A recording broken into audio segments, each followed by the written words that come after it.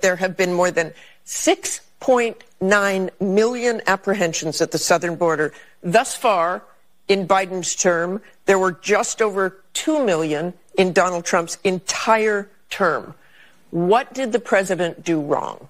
No, this isn't about what the president did wrong. Remember, on the very first day that he was sworn into office, President Biden asked Congress both for the resources and for comprehensive immigration reform.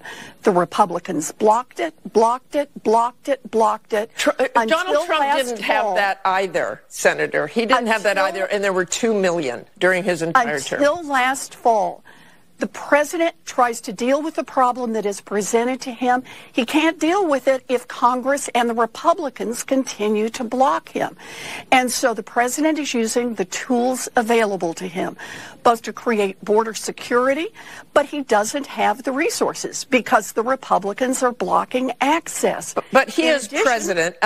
Understood. I do think you've made your point. But poll after poll, as Matt Rivers just pointed out, say that this is a very weak poll number for President Biden. Trump surpasses him by 17 points in trust and working the border.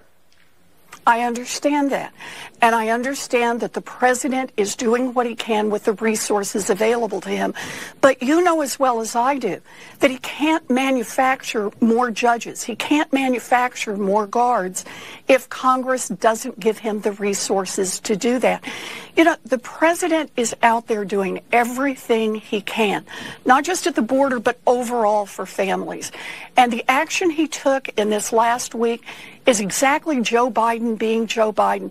Think for just a minute about what it means for 500,000 families, that little kids go off to school in the morning and they don't have to worry about whether or not mom or dad is still going to be part of their family when they get home. And what about the border that you were so concerned about a couple of weeks ago? The first question I ask you, are you less concerned now?